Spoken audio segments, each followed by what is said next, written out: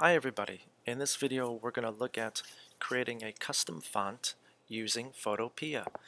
You might have seen my previous video on modifying a font in Illustrator, but if you don't have Illustrator at home, we can use Photopea and get just about the same results. It'd just be a few different steps.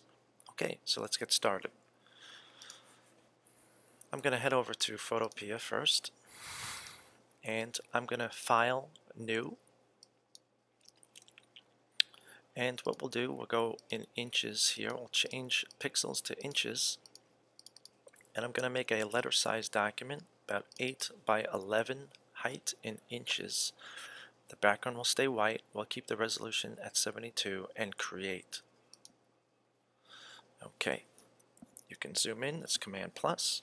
I'm going to take my text tool right over here, and I'm going to change the size maybe to 100 pixels, press return, and with this text tool I'm going to click inside of the middle, just click inside of the middle of the document. I'm going to hold shift and press the T key. I'm just going to work with a T. You can use a different letter if you want. I do recommend possibly starting with a symmetrical letter in the alphabet. So I'm going to get the move tool, and I can move this T around. I can also turn off or on the transform controls. So I want to turn them on because I want to be able to grab this bounding box and scale this T larger. If you hold shift as you grab a corner and pull it, you'll scale proportionally. So I'm going to look to make my T about this large. When you like it, press return and turn off transform controls. I don't like seeing those on all the time, so I will disappear them temporarily as I work. Okay, so now how can we start to modify this text? Well, the first thing we need to do is it's still perceived as a text. You can see the layer here, so I'm not able to cut it out or do anything to this layer because it's a text. It's still a font. So what we're going to do is over here in the layer we can right click this layer, and it's called rasterize. So can I just see? I want to see what this does. Convert to shape. Let me just see. And does that let us? I just saw that, so let me just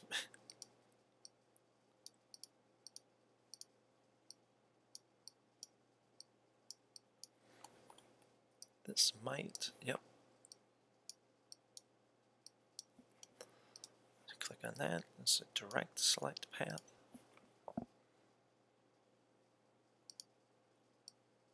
Yes, okay. So I'm going to right click and go to convert to shape. And when you convert to shape, you see, just like in Illustrator, there are anchors. If you're not seeing them, you can click, there's a text tool here, sorry, there is a selection tool here that's very different than this tool. So over here, these are path selecting tools. So I'm going to get this one, and I can move the T around, but I can also see these anchors. Now, there are two types of path selection tools. There's the black arrow and the white arrow. One is called the path selection tool. That selects the whole path. The other one is the direct select tool. This allows me, just like in Illustrator, to directly select one of these anchors. And you can see when I select one, it turns it from a square into a little circle. When I click on one of these, then I can pull it and move it around. So I'm going to click on this one and hold shift and click on this one to be able to change this letter. So I'm going to do that. And you can hold shift as you move and it will stay on a straight line.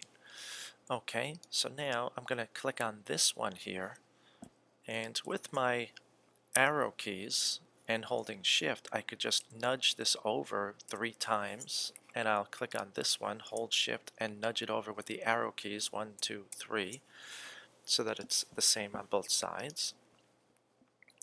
I'm going to make this maybe come to a point down here, so I'm going to bring this in 1, 2, and then click on this one, hold shift with the arrow key, 1, 2.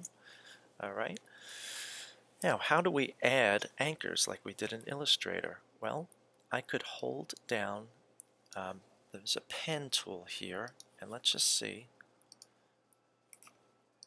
I note if you hold down this pen tool right here, and while this is selected, I could click a path, click to make new anchors on this letter.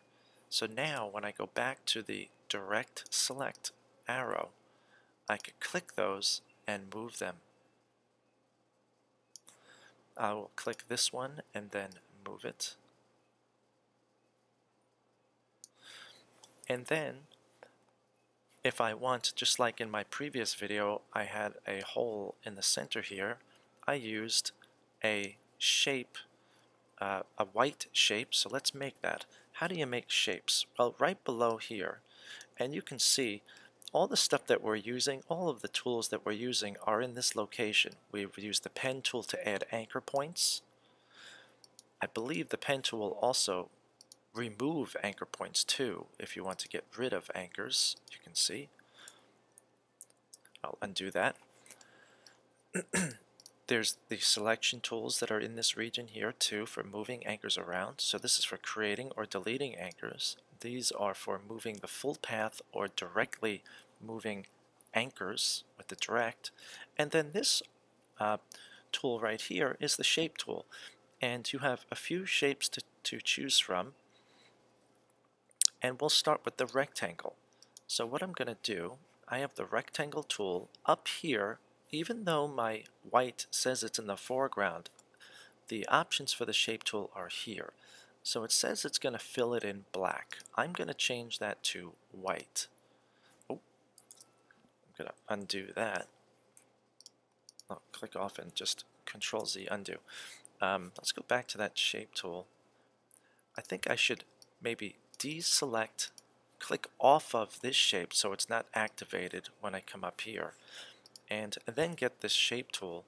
Maybe I'll drag out a shape and then change it to white. And before I lose it, because if I click off I'm not going to see it anymore, I'm going to just move it on top of here. Now you can see when I move it, it snaps when it's in the center. That's really good. I'm going to turn on my transform controls and scale, and we could hold shift as we do that. I'm going to scale. Maybe I don't need to hold shift.